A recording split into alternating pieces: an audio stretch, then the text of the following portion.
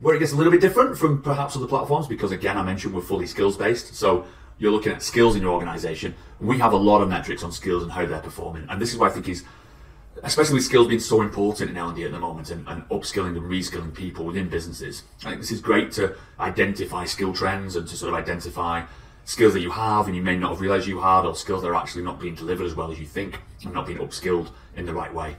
So again, high level skills here, abundant skills in your organization. These are the top 10 skills of people in your org who have achieved it, and also on the right, who are working towards that skill. So you can look at straight away, I know that learning management systems is a high skill in our business, in this test product, but the learning design, actually people are looking towards learning design.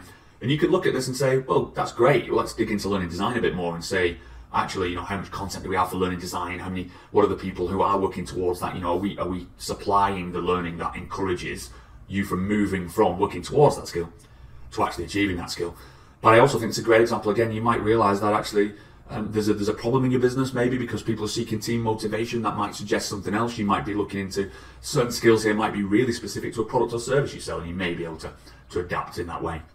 So digging down a little bit further, we're now sort of talking different charts here. We've got some really nice things. The balance between achievement and the progression of the skills. So is it something you're working towards versus you've achieved? You can start to see how that sits. Again, depending on your objectives of the organization, you might want to see more people working towards a higher number than achieved, or you might want to see people achieving more skills effectively. So just to track that over time gives you that nice balance.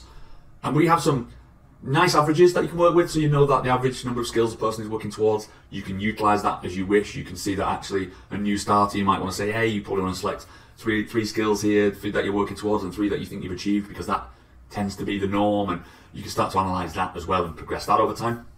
But we're getting some really nice bits here around, we have skills in the platform that we're creating content for, we're curating, surfacing, even purchasing content for the skills of whatever that might be, resilience. And actually, these have got the fewest amount of people working towards them or achieve them. You know, these are the skills that are the least required in my business at the moment. So again, you can use that information and effectively make larger, wider business decisions about where you spend your capital.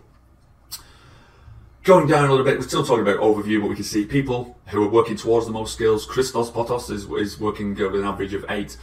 People have achieved the most skill. Michael Bright has achieved the most skills. And again, high level, but great information to sort of see how your teams are progressing.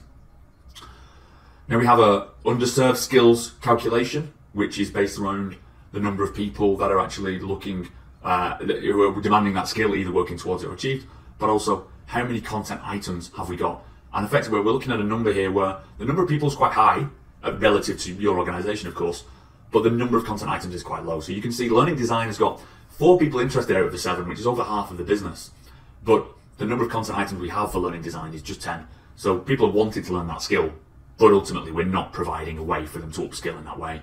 Again, a great high-level overview of, for your L&D team, what you could be focusing on, what content you could be curating or getting together in the next quarter to help your teams.